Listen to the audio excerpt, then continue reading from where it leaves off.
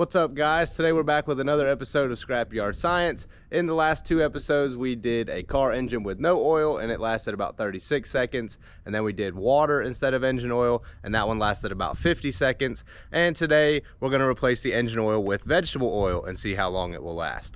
One thing to keep in mind with this car is the exhaust has already been cut, so when I fire it up and have it held wide open, it's probably going to be rather loud. So when we get to that part, you may want to go ahead and turn your sound down or at least be aware of it. But let's take a closer look at the car. I'll get the oil drained and we'll see what happens. Today's test subject is this old Chevy Lumina with an 8.1 liter 692 horsepower engine. We're going to get the oil drained out of that in just a second and replaced with vegetable oil. But unlike last time, this car is actually in pretty rough shape. The last car only had about 145,000 miles on it and actually ran pretty good, but the transmission was bad. This car is pretty beat up and pretty rough all the way around. And since I've shown you how many miles were on all of the other ones, this one has 187,262 miles. All right, I've got the engine oil drained and we're getting ready to fill it up with the vegetable oil. But just so you guys can see, there is no oil on the dipstick. Not sure what the oil capacity is for this car, but I've only got 1 gallon of vegetable oil, so that's gonna have to be enough. Should be more than enough, but I'm just gonna add the whole gallon, so if it's too much, oh well. Well, it won't be too much. I missed a little bit.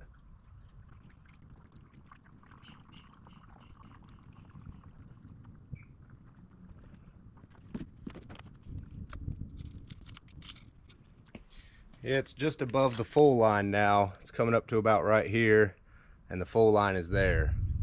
So, pretty good actually. Just like last time, I did not drain the oil filter, and of course there's going to be a little bit of residual in the motor, so there is a tad bit of actual engine oil in there, but it's basically all vegetable oil. Let's get this thing fired up and see what happens. All right, guys, we're getting ready to fire this thing up. Just remember, we are closed. It is a Sunday. There is nobody here. And then also that I am an untrained professional. Just like last time, I've got the gas pedal propped all the way to the floor, so it's going to run wide open. And this is your last reminder that this thing has no exhaust and is going to be very loud. So when I get over there and hit the key, it's going to be loud. Don't say I didn't warn you, but here goes nothing.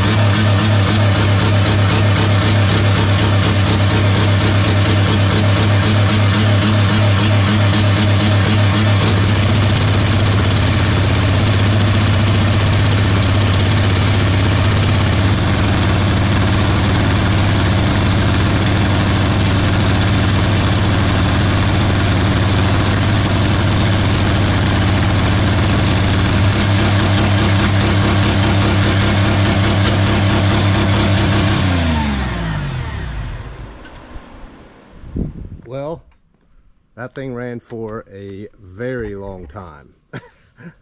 Way longer than I expected.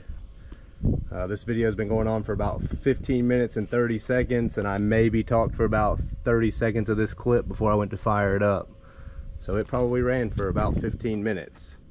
That was not a very catastrophic shutdown.